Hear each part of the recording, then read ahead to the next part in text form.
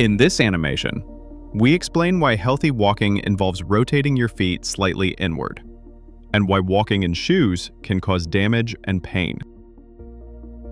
We also look at how we can run healthy and correctly.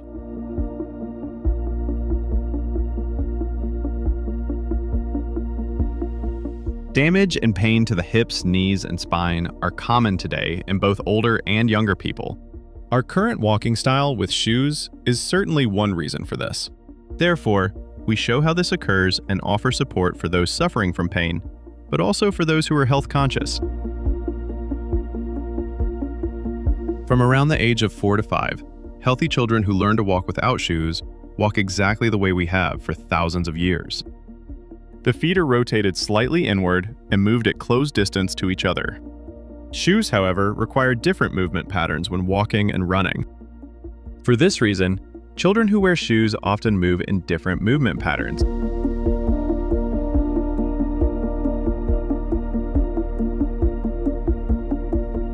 As a rule, people maintain this gait pattern into adulthood, even if they walk barefoot. Let's take a look at the individual injuries caused by unfavorable walking movement patterns. The lower extremities, just like the other bones in the human body, are connected by joints. We can see that the pelvis makes wide movements when the feet point slightly outward and the knees are far apart. This is not the case with internal rotation of the feet and closed knees. More or less pronounced hip rotations are also usually necessary, which must be compensated for with the help of the arms. From the side, differences in rotational movements of both gait styles are clearly visible. A view from above makes it even clearer.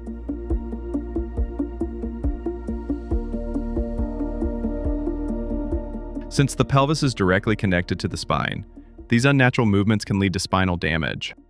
The green line shows the tilting movement of the pelvis. During natural walking, the pelvis remains in an upright position. When walking with shoes, the pelvis usually tilts forward. If the person then tries to straighten up, they have to act against the pelvic movement, resulting in a hollow back. In a direct comparison, we clearly see the different spinal shapes. The tilting of the pelvis occurs because the body's center of gravity is shifted outward, forcing the body to perform a compensatory movement. The further the body's center of gravity deviates from the green midline, the more the pelvis tilts forward. This can easily be verified by straightening the upper body and then walking with your feet pointed inward. As soon as you turn your feet outward while keeping your upper body straight and relaxed, strong pressure builds up in the rear pelvic area, causing the upper body to bend forward.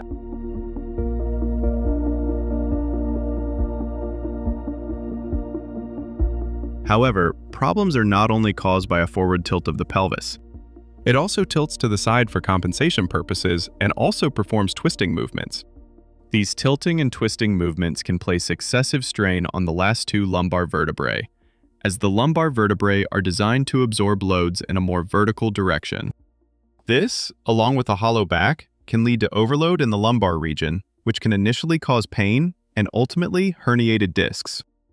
Much more information on herniated discs and other topics can be found in the corresponding animations on this channel. Over the course of evolution, our femurs, in particular, have become aligned inward to prevent such damage from occurring when walking. In contrast, apes have femurs that run straight downwards. The knock-knee posture seen in humans is absent in apes, which causes their center of gravity to shift much more outward when walking on two legs. The same is true for humans. The center of gravity generally needs to shift outward when we use shoes to walk around.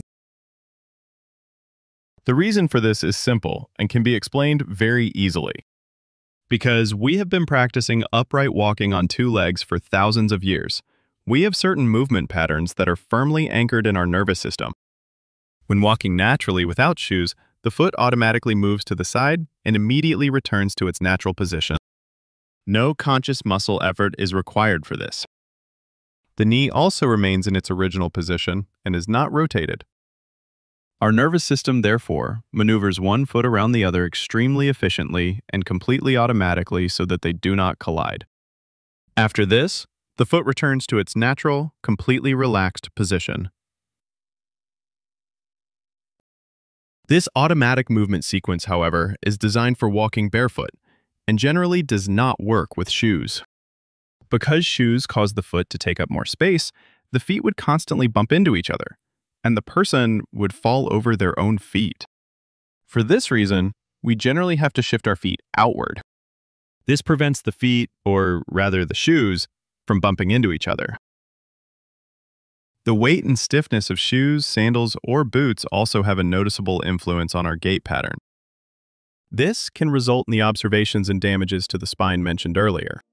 But there are not only problems when it comes to the spine, since other problems can also arise for the hips, knees, and feet. We can clearly see that with slight internal rotation of the feet, the knees point straight ahead. Otherwise, the knees point outward and not forward.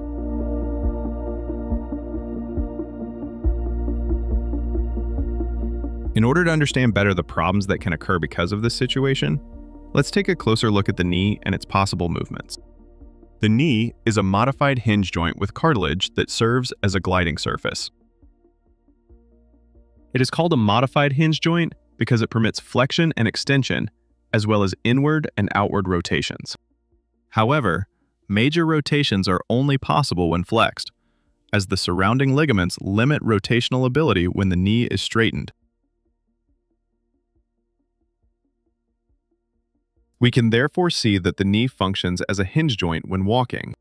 In this respect, the knee joint functions optimally along the direction of movement. In all other knee positions, the forces do not act evenly on both cartilage parts. The goal should therefore be to position the knee so that the pressure in the joint is evenly distributed. We can clearly see that during natural walking, shown here on the left, the knee is in its optimal position. The hip joint, the knee, and the center of the foot form a straight line.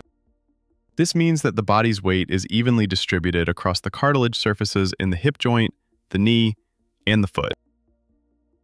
During today's common walking style, shown here on the right, the body weight is not evenly distributed.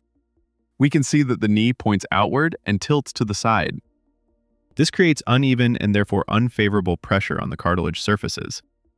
Since the body weight now rests more heavily on one side, the cartilage's ability to regenerate is limited, causing the cartilage to deteriorate and ultimately leading to osteoarthritis. Because the pressure on the affected cartilage surface decreases during natural walking, the cartilage can certainly rebuild itself if the natural gait is used as the method of locomotion. Numerous other problems caused by today's walking, such as pain and osteoarthritis in the big toe, can also be resolved. We can see on the left that during natural walking, not just one, but all toes bear the body weight. On the right, however, during unnatural walking, we can easily notice that the body weight is carried only by the big toe. This can lead to excessive strain on the big toe joints. Damages are exacerbated by excess weight or by running, as the pressure on the joints increases. Here, we can clearly see the differences between natural and unnatural running with shoes. Both knees point forward during natural running, allowing the knee to function optimally as a hinge joint. During unnatural running, the knees point outward, which places unfavorable pressure on the knee. To align the knee in the direction of movement, the ankle often leans inward.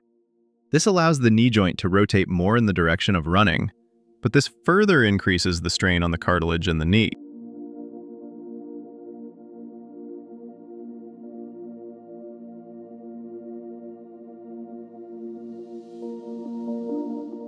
On the left, the feet are close to the body's center of gravity, meaning the entire foot supports the body weight, and the hips don't have to make wide movements. During unnatural running, the foot is further away from the body's center of gravity. This forces the hips to make wide movements, which must be compensated for by rocking movements of the arms. Push-off and rolling occur again over the entire ball of the foot and all toes on the left, while on the right, it occurs over the inner area of the foot and the big toe.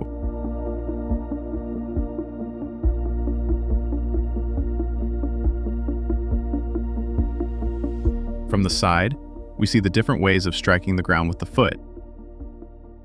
Without shoes, this occurs with the ball of the foot. With shoes, the landing occurs on the heel. The simultaneous forward movement of the hip and the landing of the heel causes strong pressure in the foot, knee, and hip joints. During natural running, we see that back and hips are straight, and a smooth landing on the ball of the foot cushions the forces acting on the joints. Because we've been walking upright for thousands of years, every fiber of our body is geared towards walking, but not with shoes. Those who wear shoes have to concentrate on placing their feet, otherwise their feet will hit each other. In addition, many muscles throughout the body must be constantly contracted. Sciatica pain and problems throughout the back and shoulder area due to constant tension are a common result. In natural walking, however, only the thigh is lifted. The body performs all other movements independently. It is therefore very important to completely relax the entire body, especially the pelvic area, and to concentrate solely on briefly tensing the thigh muscles so that we do not work against, but with our body.